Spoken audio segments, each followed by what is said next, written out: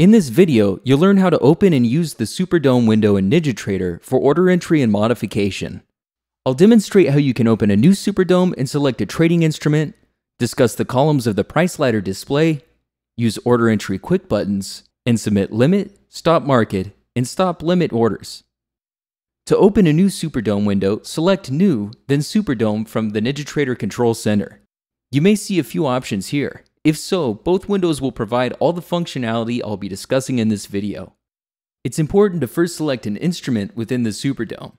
Use the instrument drop-down or lookup window to add a trading instrument. I'll load the E-mini S&P 500 or ES from the pre-configured futures instrument list. Now you can see data flowing into my SuperDOM. Next, it's important to understand the columns of the SuperDOM. This layout is referred to as a price ladder. Each rung of the ladder is one tick in price for a specified instrument. You'll see the prices listed in the middle column and some numbers on both the buy and sell columns.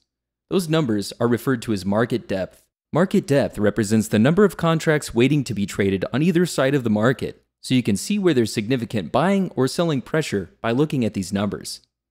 Additionally, the buy and sell columns of the price ladder function as order entry buttons. I'll cover this in detail in a moment. There are two buttons located at the bottom of the SuperDOM that say Market. These buttons allow you to place buy or sell market orders. If I click the button from the buy column, I've submitted a buy market order. I can then click the Close button to close out of this position at market price, as well as cancel any pending orders.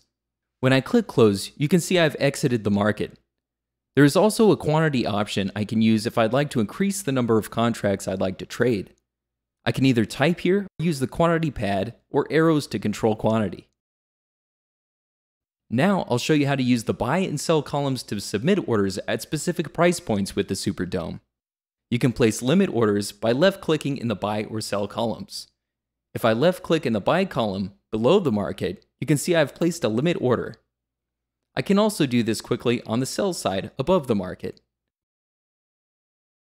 If I'd like to place stop orders, I can do so with my middle mouse button. Middle mouse clicking above the market on the buy side or below the market on the sell side will submit a stop limit order. If I'd like to use a stop market order rather than a stop limit order, I'll simply hold the control key on my keyboard while middle mouse clicking. So for limit orders, you'll use a left mouse click. For stop limit orders, middle mouse click. And for stop market orders, hold the control key and use a middle mouse click. Additionally, you can submit a market if touched order by holding the control key and left mouse clicking. Some traders prefer to use market if touched orders rather than limit orders at times. Thanks for watching. Be sure to check out more of our videos for quick tips to get you started with NinjaTrader.